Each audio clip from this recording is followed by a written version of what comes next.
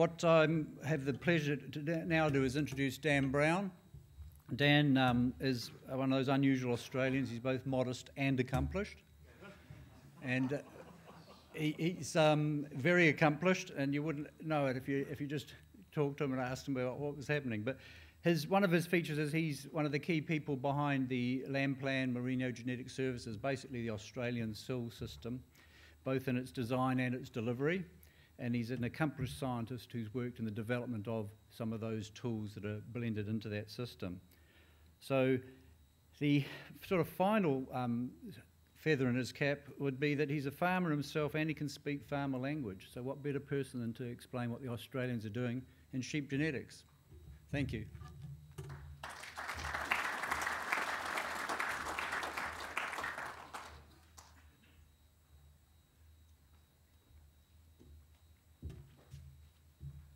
Thanks very much, Mark. You probably spoke way too highly of me, but I will do my best to live up to both those expectations anyway. I feel that I'm pretty equivalent to Mark. I've been involved in the delivery of breeding values to industry now in Australia for about 15 years, and also the research and development. So I've selected a few things that I think are topical in Australia that might be of interest to you guys here today. So I'm going to cover some background just to set the scene a bit of how our databases and our breeds look in Australia and what sort of traits we cover. I'll touch a bit on genomics and how we've set about incorporating genomics in our routine evaluation.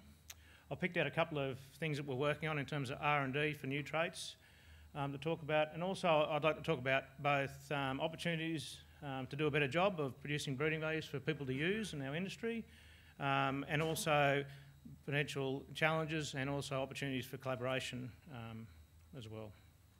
So essentially, in a similar fashion, our sheep genetics genetic evaluation is about delivering breeding values that are useful to the industry as a whole, and we're constantly evolving to make those tools more accurate and more relevant. QA is an important part right through that system, and we're constantly trying to make sure our breeding values are credible and reliable. And breeders are always thinking about new things, and we're looking at new traits or new ways to define genetic merit more accurately for breeders to use. So just a snapshot of our main analyses and how many members we have and how that's changing over time. Essentially we have 5 key analyses. The first one is the smallest, is some meat goats, and we've actually seen an increase in that in Australia in recent years. Our land plan has 2 analyses, the terminal size, which has about 450 flocks registered now, and our maternals are about 110 active members. So they've declined a little bit in recent time. There's been some big flocks getting bigger, and there's also been a few dispersals and retirements that have where the family hasn't wanted to continue the business. So we've seen a small reduction there. But in terms of the numbers of animals, we haven't seen much change. Our other 2 analyses are merino analyses, one for the merinos and one for the Dooney merinos. So there's about 300 odd members actively recording in those two analyses. In terms of the number of animals, we've got about, in those 3 main analyses, let's say 2 million animals recorded in those databases, and I'll talk a bit more about the breakup of those animals. But we see per year about 125,000 new animals being assessed each year, and slightly less in the maternals, and about 120 merinos coming through each year. So we have a significant influx there in those 3 breeds each year, and smaller numbers in our 2 bottom ones there. So just to give you a bit of a snapshot of the breed makeup of those analyses, in the 2014 drop in the maternal analysis, you'll see probably a slightly different breed composition than what you'd see here in New Zealand, but we have traditionally had Coopworth and Border Leicesters being 2 of the key maternal breeds. We do exchange data with New Zealand, so we do have a significant number, obviously, of New Zealand Coopworth and Corriedale flocks. Well, we've got a growing, what we call here commercial maternal, but essentially composite breeders in that analysis. And I'll talk more about that as we go on. And if we look at the terminals, we see that most of our flocks are white Suffolk and Poll Dorsets. We also have some New Zealand Poll Dorsets in there and some Dorpers. But these graphs are based on flock, breed of the flock, which doesn't actually clearly represent breed composition.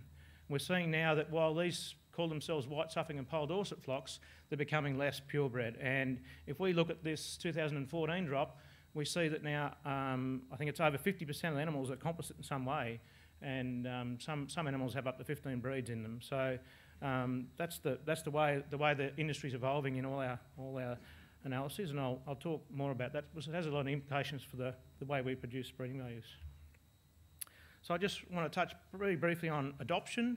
In this first column, I've got those three main analyses, but essentially we've got an estimate of how many rams are bought and sold with breeding values. So essentially is what sort of traction we've got in the ram sale market, and we believe it's about 70% in terminals and 45% in maternals, but still only 35% in merinos. So there's lots and lots of opportunity for us to actually get better adoption on the ground, people using these breeding values for their ram purchases. In terms of genetic progress, I haven't put any graphs in, but essentially we're about the $2 per year improvement in profitability in the terminals, somewhere similar, maybe a bit lower in maternals, and even lower again in merinos. So I don't want to dwell on those numbers except to say on average we're making significant progress in those breed groups, but there's tremendous variation between flocks within each of those analyses, and I think there's lots of improvements to do a better job of that, and I'll touch on some of those in a minute. I'd just like to talk a little bit more about that breed composition issue, which is important in our analyses, the way we do things. So if we think about a merino analysis, historically we had three main strains, our fine and medium and strong wool strains, but what we see is, like the breed composition, we see more mixing of strains. So our flock is now much more made up of crosses between these various strains, which we need to accommodate in our analyses. In our maternals, we did have traditionally purebreds, but now we're seeing more composites and crossbreds coming into that analysis. And again, in the terminals, we really are dominated by these original purebreds, but all sorts of breeds coming into the mix now. So it's changed, and we're much more a multi-breed analysis now in all those three cases. So when we think about what's happening in the commercial flocks, it's actually we see 5 key production systems now being employed on farm. There's the traditional merino flocks, which range from heavily wool-focused flocks through to more dual-purpose flocks, which are much more involved in the lamb production industry. We see an increasing trend for self-replacing terminal flocks, so these are mostly composite or sometimes terminal breeds that essentially want to maintain a self-replacing type system. We also see a large number of flocks now crossing merino ewes with terminal size. The increase in value in sheep sales has driven that from merino breeders joining a proportion of their ewes to terminal size. Then we've got the traditional Australian system where we have a first cross ewe when maternal size joined a merino ewes and then crossed with a terminal sire. So we sort of target all our outputs to try and address those 5 key production systems. In terms of what traits are important in Australia, traditionally in the merinos, really focused on early growth and early wool traits, but more and more things like lifetime performance, adult traits, mature size, things like reproduction are becoming more and more important and more well recorded. And also of recent times, carcass attributes, quality, and disease resistance are becoming more important as well. Similar story in maternal breeds without the focus on wool, and terminal breeds have been really focused on early growth, but more and more lambing ease, carcass quality and disease resistance are coming into the mix there too as well. So that's essentially the background. I'd like to talk now a little bit more detail about our analysis and what sort of traits we actually produce breeding values for. I won't go into the details, but essentially in our system we have a number of ages of recording from birth through to adult and carcass traits, but we essentially have 8 or 9 trait groups as I've defined them here, just to summarise it. Obviously weight, scan, carcass, fat and muscle, fleece weight and wool quality. The wool traits, there's a large number of those we analyse. We can deliver breeding values for something like 100 traits, but not all breeders obviously use all 100 traits. So recently we've developed breeding values for meat quality, and I'll talk more about those shortly. We've got a range of reproduction traits, scrotal circumference, more and more visual traits being recorded by breeders, particularly in the merinos, and obviously worm resistance and worm egg count are an important part of that. So I've just got 2 slides to talk about our genetic engine as you're used to hearing it, just to describe some of the key things that we try and accommodate in those analyses. For the weight and fleece weight, we fit maternal effects. They have an important effect on performance, and we try and account for that as best we can. We've also, breeders are recording traits more and more, and we see more body weights in particular and adult performance traits. So we've got repeated records now for the weight traits as well as wool traits and reproduction, and now we're accommodating up to 5 records for those traits, and we're seeing a lot more breeders start to record those adult performance throughout life. Just a couple of key points about our analysis. Those maternal effects are both the heritable component and the environmental component of the dam are accounted for. As I mentioned, our breed effects are very important in our analyses, both in the strain effects in the merino analysis and also those differences in the breeds in the maternal and terminal analysis are important. So we fit genetic groups, and that's been a big challenge for us to get right across those various analyses. We also have a very diverse environment, like here in New Zealand, and we have very different levels of variation in the phenotypes collected, and it's important for us to account for that variation in the performance across traits. We also have seen repeatedly that side by flock year effects are apparent in our data. Sometimes sires don't perform equally in all the flocks and years that have been used, and we've shown that fitting these in our analysis produces more reliable breeding values. We're obviously delivering genomically enhanced breeding values for a large number of traits now, and I'll talk more about that very shortly. So just to summarise how we actually deal with genomics in our routine evaluations, essentially we deliver genomically enhanced breeding values for up to 32 traits now in our merinos, and less so in our maternal breeds. Those genomically enhanced breeding values are reported as our normal breeding values, so they're included in the indexes by default. We actually use 2 approaches at the moment. We use a blending approach for the traits that have already got breeding values available, but we've also, through genomics and our reference population, developed some new traits for breeding values for 7 carcass traits, and we actually do a single-step analysis for those, which I'll talk a little bit more about shortly. So essentially the blending, similar approach is used here, I believe. Essentially we're just using a weighted average of the phenotypic breeding value and the GEBV, and I'll talk more about how we actually do that.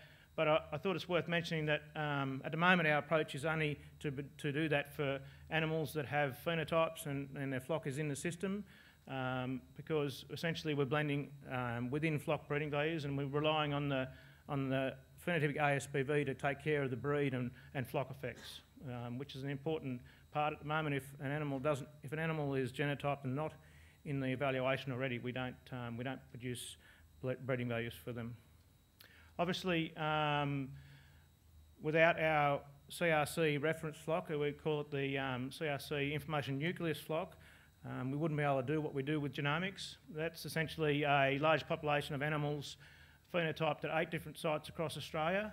They're extensively phenotyped for the standard traits as well as the hard-to-measure traits like eating quality, for example, and also genotype. So we use that database to underpin our work in genomics. So just to touch on how we actually use that, essentially we have this reference population where we've got phenotypes and genotypes, and we produce a genomic breeding value. Then we go through a process of validating that. We estimate GBVs for a number of validation sizes, we call them. So these are animals that are extensively phenotyped and have lots of progeny records, and we compare that to the GBV to work out how accurate our genomic prediction can be. And then we can use that reference population, genotype some selection candidates and produce the GBV. based on the genotype.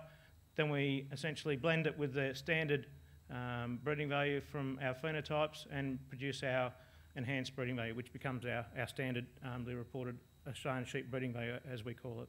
So that underpins that blending process. Just to give you a feel of what sort of accuracies we're seeing, essentially for wool traits we see generally higher accuracies, up to about 0.5 for some of the wool traits, and we've been able to show that even for late age adult wool traits we've been able to predict them quite well. For the carcass traits and body weight traits, again quite significant accuracies, about the 0.3 to 0.5 is what we're using in our evaluation. We do see in merinos and terminals some moderate accuracies for worm egg count. Carcass traits at this stage it's probably a bit lower, they're probably a bit higher now, we've got more data. To date we haven't actually delivered any breeding values for reproduction traits. We've done some preliminary analysis for reproduction, and they look encouraging, but we need to do a better job of reproduction and before we actually do that routinely in our analyses. These are essentially conservative, we believe. These accuracies are designed to be within flock accuracies. We can actually predict things better across the strains in merinos, but we actually have taken a conservative approach with these accuracies to start with.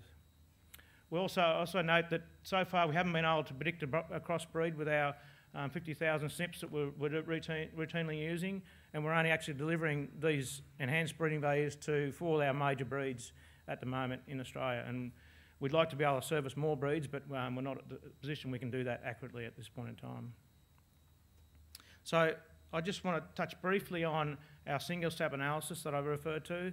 Essentially in this analysis we combine all our phenotypes and our genotypes into one analysis, and rather than going down that blending approach. And we've done this so far for those 7 meat traits, and I'll show you a little bit more detail about that in a minute. Essentially, putting everything in one analysis has a couple of key benefits. It enables us to essentially increase the size of our reference population because we're including all animals that are phenotyped. So, for example, for a trait like body weight, we include all the reference population plus all animals in industry flocks that have those body weights and have been genotyped. It also gives us the ability to extend the genotypic information through to some of the unpedigreed animals, ungenotyped animals, and it also lines up the ASPVs or the phenotype breeding values with the genomics, which is one of our challenges with blending, especially in those multi-breed populations. It's been a bit of a technical challenge for us to make sure that we're not double counting some of those breed effects, for example. So some time ago we tried to quantify what sort of benefits and accuracies we see. These are those 7 carcass traits that I referred to. Essentially, using a normal pedigree system and phenotypes, we might see an accuracy about 0.25 to 0.3. At the time, our accuracies through those validation sizes were sitting about the 0.2 to 2.5, but when we look at the accuracies from our single step analysis, it's getting closer to 0.4. So that's just the sort of principles that we're seeing. We're seeing a benefit from combining those sources into one analysis. So going from those 7 carcass traits to a fully single-step analysis in all our routine evaluations is a bit of a hurdle, and we've been working on that for a while. There's a lot of extra computational demands from running 2 million animals with all those genotypes as well. So we're actively working on that, and one of our biggest challenges that we're working on is dealing with these information from multiple breeds and composites. When you have genotypes, you actually get information about those relationships across breed, which we need to make sure that we're accounting for properly in our routine evaluations. And we also want to be able to accommodate animals that don't have any phenotypes or haven't been in the system as well. So we need to make sure that by using the genomic information, we actually can genetically group those animals to get their appropriate breed differences coming out in their breeding values, and that's something we're working on at the moment as well. We also want to do more cross-validation and in quantifying the benefits of going down this single-step approach and making sure we're producing breeding values that are good predictions of genetic merit for breeders to use. So I just want to change tack a bit slightly now to cover some this is not necessarily new traits, but some work we've been doing about the various traits that are important right now to industry that we're not perhaps analysing as well, or we're not producing breeding values for. I'm going to talk about those first four. We've recently done a lot of work looking at younger age fleece measurements, which in the interest of time, I won't talk about today. So the first one there was reproduction traits. We've done a lot of work trying to produce more reliable breeding values for reproduction. It's something that's been an ongoing process, but we're just right now trying to develop what we call an enhanced reproduction analysis, where we do a better job of that. And the key aspects of that will be, firstly, getting better data from breeders. Traditionally in Australia, we didn't get good joining information. For example, when the rams went in, when the rams come out, who were in the multiple sire groups, and things like that we want to have on hand so we can do a better job of producing the best breeding values. And we also want to break our analysis up so we deal with the components of reproduction better. Currently, we just analyse net reproduction rate, which is essentially, in our definition, number of lambs weaned per ewe joined. But in fact, that's a function of three key traits: fertility, litter size, and lamb survival. And we want to actually break that up for two main reasons. To give breeders the ability to record bits of that. For example, some breeders won't have lamb survival, but they might have fertility and litter size information, so we can make use of that data better. It'll also allow us to model each trait better. The model for fertility might be different to the model of survival in our analysis, so it gives us a better ability to tailor our analysis for each component. We also want to include some correlated traits. We know in Australian data that maternal birth score or maternal ability of the ewe has an influence on some of those traits, so particularly survival, and we want to take account of that where it's being recorded.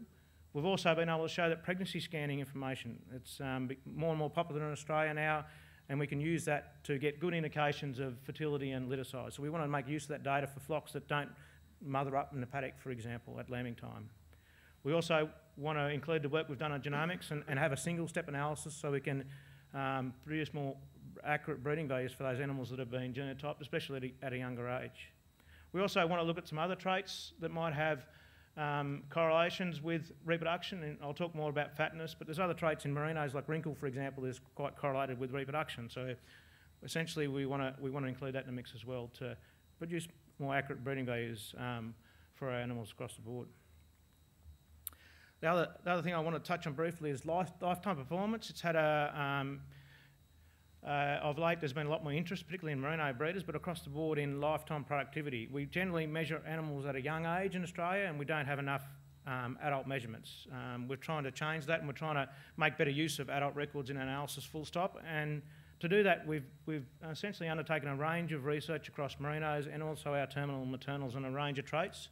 We've looked at adult weights, as well as weight changes from particular time points of the year. We've looked at fleece weights, ewe condition scores from a range of data sets, and I'll touch on some of the results very briefly in a minute. We've looked at the correlation across ages and also across different time points within the year. And it's my feeling, this is a personal opinion, and I think that people are not recording enough adult records. We've been able to show that there's a lot of value in recording adult performance, and I think I've been encouraging breeders to think about recording that more, both from a lifetime productivity point of view, but also mature size and bending the growth curve. I know others will talk more on this, but I think that's something we really need to be focusing more on in Australia particularly. And we've gone about using more of these records in our routine evaluations where breeders are recording them. And with EID and electronic recording becoming a lot easier, we want to use those records if breeders are actually collecting them. So this is just an example. I've pulled out fleece weight here as an example of some of the analysis we've done. We've done this for merinos and our maternal and terminal breeders, and essentially the same message holds true for other traits as well. But essentially what we see is that our yearling or our young age measurements are good predictors of adult performance, but these correlations are not one. Significantly different to one, so that suggests that there's extra value in recording some adult measurements. We see hogget recording, so 18 months, old animals generally are more highly correlated with adult performance, but still not one. But once you get out to 2-year-old and beyond, the correlations are very high and not significantly different to one. So essentially our recommendation to breeders is, you know, if you're recording at yearling, try and get another adult record at some one of these ages on a good group of animals to try and separate those adult performance traits out from. And this essentially applies, we've done this for a range of wool traits in merinos. We've also done it for the body weight traits in all our breeds. We've also done it for ewe condition score in a range of breeds. And I think the same conclusion, they're not always exactly the same, but the same general conclusions can be made from all those analyses that we've done. Another hot topic in Australia is ewe condition score or fatness of the ewe and how important that is. And I think that's come about from two main reasons. The first is, you know, increased interest in meat and slaughter animal value. It's become more and more important in all our breeds. But also, there's been an extension campaign in Australia through Lifetime Wool and what we call Bred Well, Fed Well, to get commercial breeders more thinking about ewe condition and making sure their ewes meet condition score targets. So that's a management or a phenotypic type message, but people have got that confused with genetics. And so we've done a fair bit of work to try and disentangle those two. Obviously, you know, you need to manage ewes so that they get their best reproduction, but that doesn't always apply to the genetic relationships and what you should measure in your breeding program. So I'd like to just touch on that issue just briefly. So we've done a range of analyses on ewe condition score, mostly from that research INF population that I mentioned, which was mostly merino ewes, but not always. And essentially what we found is that ewe condition score is highly correlated across different time points within a year, even with or without adjustment for reproduction events. It's also highly correlated with young animal fatness. So our ultrasound scanning on young animals is highly correlated to ewe condition score. This is genetically correlated, I should say.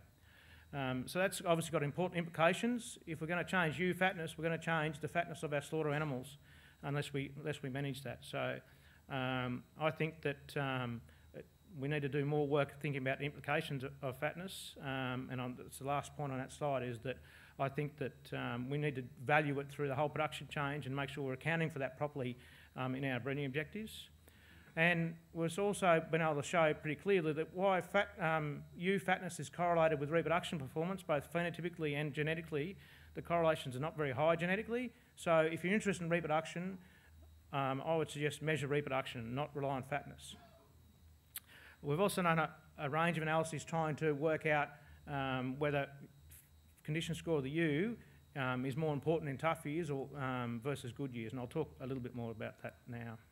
So just a brief summary of some of the work we've done to try and illustrate the value of recording reproduction versus the value of recording fat and muscle. I've just got an example here where we've got 4 scenarios using a merino example and a dual purpose index where we're measuring a set of standard traits, as we've called them, base traits.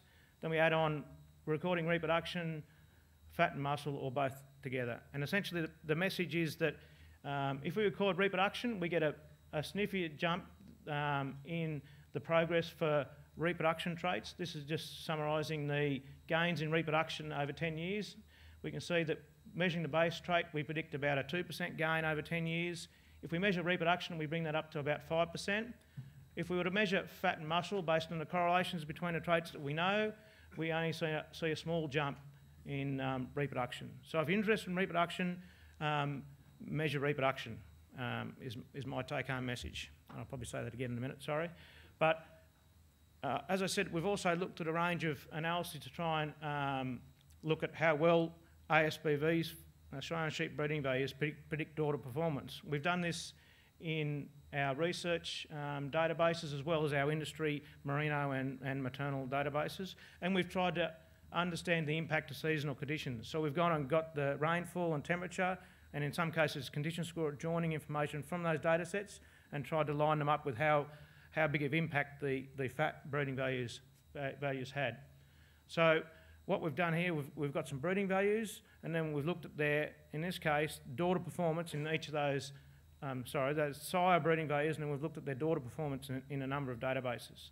The first thing we did is we took their reproduction breeding values and lined them up with their daughter reproduction performance. Our expectation here is 0.5 because a sire only passes on half the genes to to his daughters, so a value of 0.6 is pretty good. We're pretty happy with that, given the complications of this data set. But when we took their fat and muscle breeding values, in this case I've just highlighted their fat breeding values, and looked at both their fertility and their number of lambs born per ewe join performance. In the information nucleus across those 8 sites, we didn't see any consistent significant effect. When we looked at the Merino database, we've seen a small 0.1 and 0.01 and 0.01, 6 improvement in fertility, and a small improvement on average in number of lambs born. So we're seeing that correlation that I talked about is having an effect, but these are only very small effects compared to if you're actually looking at the trait itself. And we've seen no effect in the maternal database. So essentially, fat's having a small effect on average, but in reality, when we look at that effect, I've taken that relationship now and I've looked at how that varies across different flocks in our analysis, how it varies across different flocks and years, and essentially what we see is that the effect is small on average and positive, but highly variable across different years and different seasons. So that's an important message as well. So essentially, my key messages in this area is that if you're interested in reproduction, measure the trait itself. There is some small positive effects of having more muscle and fat in the ewes, but there's no evidence that it's actually more important in tough years in the data we've got. I think there's opportunity to get better data on environmental conditions. Something we were missing is, for example, information about supplementation and grazing methods. You really need more information if you're going to try and untangle these relationships and look at how they interact with seasonal conditions. And so, again, I think it's important, our message is that you record the traits that are important to you in the environments in which you expect the progeny to perform. Oops, sorry. So I'd like now to move on and talk about some opportunities to do a better job, essentially, of producing breeding values. I think there's a range of things that we can do to get better adoption rates and genetic gain in industry. I think it's pretty clear in Australia, at least, that both there's opportunities to improve adoption of the use of breeding values, both in ram breeders and commercial ram buyers. I think there's huge variation between flocks and how well they use breeding values and actually incorporate them in the breeding program. I think for every trait that we produce breeding values, there's opportunity for us to produce more accurate breeding values based on how we analyse it in our genetic engine, both in terms of the model and the trait definition. And for example, in Australia, of recent times, we've seen that for worm egg count, we see the genetic correlations between sites are not as, or between flocks or parts of the country are not as high as we'd like. And it seems to be that there is a little G/E in Australia where rams don't perform the same in every environment in which they're expressed. And part of that is differences in worm species that they're faced with, but I think that there's an opportunity there for us to do a better job of producing breeding values for worm resistance, for example. I've already touched on repeat measurements. I think we need to measure more adults and get better handle on adult performance, particularly mature size. And I think it's also important to try and get measurements of our key animals across a range of environments. Some of our key size don't get used across the country or across different production systems as well as they could be. But I'd like to spend a little bit more time on data quality. I think this is where the biggest opportunity lies for us in the short term in Australia.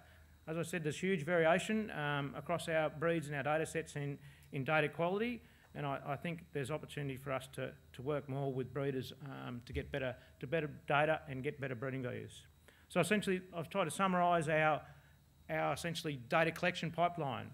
Essentially, we have data collected in various forms on-farm, generally put into an on-farm software which has some data validation which may or may not be used.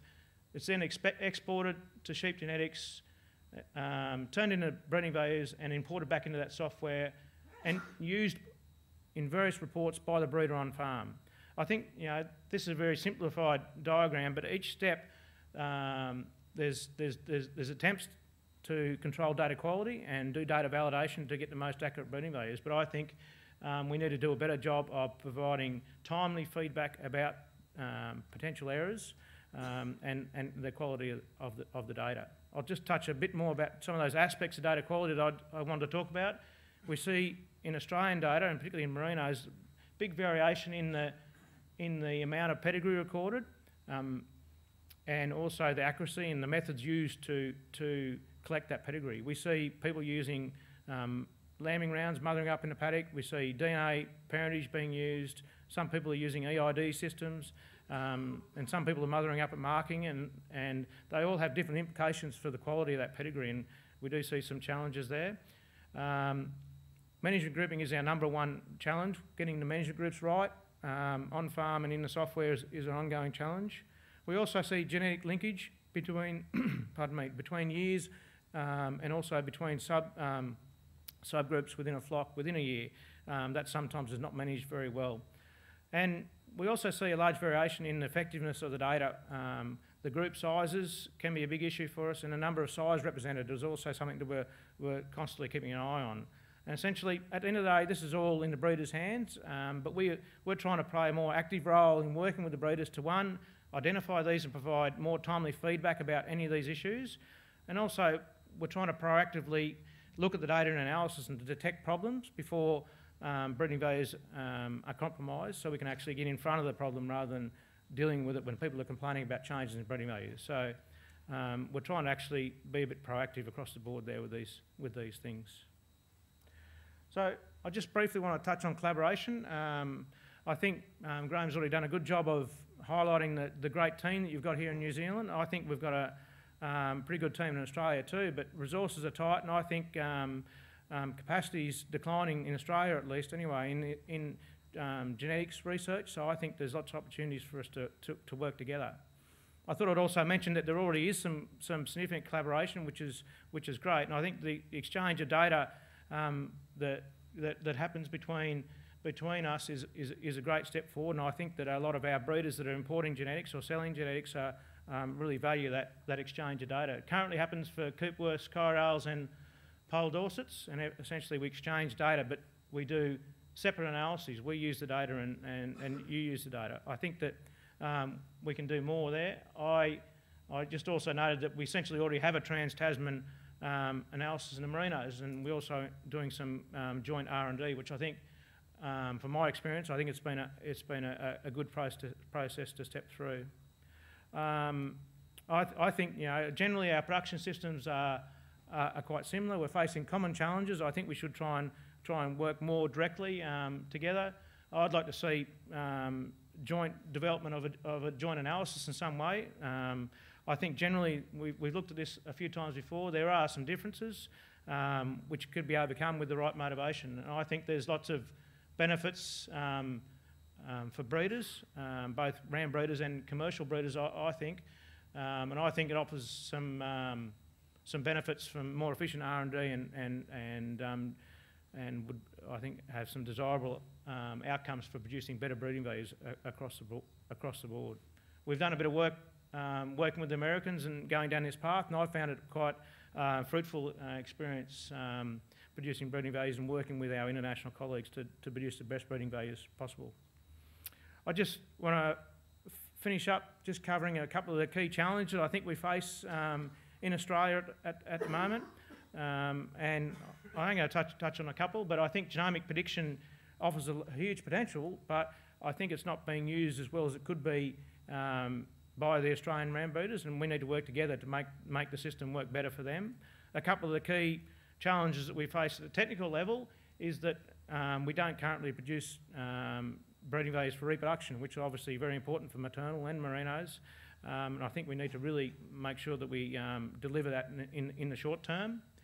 I think one of the challenges that we face is that because of the multi-breed nature of our data sets that I've tried to explain, we can choose to either predict across breed breeding values or essentially within breed breeding values, and that also applies at the flock level as well. And that brings with it some challenges at a technical level, but I think we also need to be clear about what we're trying to do, because I see in the merino example, we can produce a crossbreed genomic breeding values quite well, but we actually from a breeder's perspective, generally what they actually want to use on farm is more within flock breeding values. So that's a bit of a challenge that we're trying to manage at the moment. Another issue we see, and I'll talk more about it, is genomic linkage to reference population, and I've got an example about that. So what we see in the Australian data is that this is the average relationship of some flocks that have got genotypes with our reference population and the impact on essentially the accuracy of the genomic breeding value. And because of the way we do an analysis, this is what we expect, but as you get more related to the reference population, you get more accurate breeding values. So that's generally okay for the majority of flocks, but there are some flocks that are quite lowly related to the reference population. So that's important for us to find ways to work with those flocks, identify them, and also work with their variation within the flock. This is an example of that one red dot. While it's on average is quite well related to the reference, there are animals that actually aren't as well linked. And our breeding values take that into account, but more and more when we go into flocks that we don't know much about, they'll have variation in the relationship to the reference population, and they'll need to know that that's going to influence the accuracy of their genomic breeding value. But and we need to be upfront about that and make sure that breeders have got the tools to manage that issue and aware of that issue. So this is just an example. I've probably already said this, but it's the same way. This is two populations of animals, and essentially you can think of these as two flocks. Again, the relationship with the reference. We see this blue flock has much greater proportion of animals that aren't as well linked to the reference population and won't have as good as breeding values as this other flock that has more relationship to that reference population. So if people want to use genomics, they need to make sure that they've got sufficient linkage to that reference population that we're currently using. Another issue that we're constantly faced is with the electronic recording and EID. It's becoming easier to measure animals, and we're seeing more and more observations being collected on farm. But because of that data delivery pipeline that we were talking about before, it is a bit of a challenge to get all that data in the right form into the sheep genetics analysis. We've got a range of projects in Australia looking at this, and I know the same thing's happening here, but we need to streamline this interaction between on-farm and sheep genetics to try and make that easier for breeders to do performance recording on-farm. So we're actively working on that and trying to do a better job of that. And I think basically my final slide, I just want to touch on mature size a bit, or body weight and feed costs. It's something that's been an issue for us in Australia we're trying to deal with, and I think that Tim and Mark will probably cover this in much better detail. I just want to touch on the fact that it's important in Australia. I think essentially the value of feed and how you deal with things like mature size is dependent on the production system.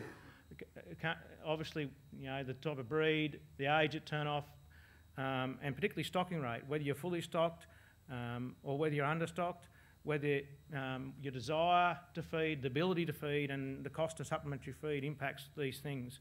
I don't think we deal with this as well as we could in Australia. Essentially, we produce breeding values for an average production system, but in reality that only works for the average people. And I think we need to be more transparent about our assumptions of all these things. And I think, I don't really want to say it, but we probably need more indexes and a much clearer definition of what our index assumption is, because in particular mature size and feed costs is an obvious one. And I think the same applies to when we start thinking about creating breeding values for U condition score and actually putting economic value on it. Unfortunately it's not simple, and the variety of production systems we face makes this a bigger issue for us. And I can talk about that for a fair while, but I'll leave it up to others. But so, in conclusion, essentially, I think sheep genetics has done a lot of work to evolve with the changing industry, and that's both from a technical, the way we do our analysis, and also the way we deliver breeding values. But essentially, we're seeing on the ground some positive outcomes in welfare, obviously reduced costs and increased production, which is, I think, we're seeing adoption rates of breeding values increase, and will only continue to do so as with the cost price squeezing constantly facing us. So I think there's still lots of opportunities for us, and I also think there's lots of opportunities for us to work more collaboratively between countries to solve some of the issues that we face in common. And I'll leave it there. Thank you.